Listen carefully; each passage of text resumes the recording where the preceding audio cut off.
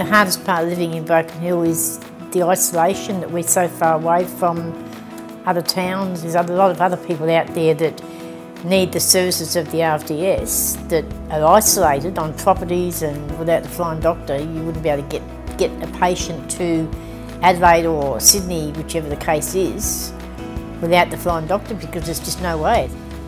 I'm just grateful that they were available to take me to Adelaide when they did, because yeah, here I am, made it.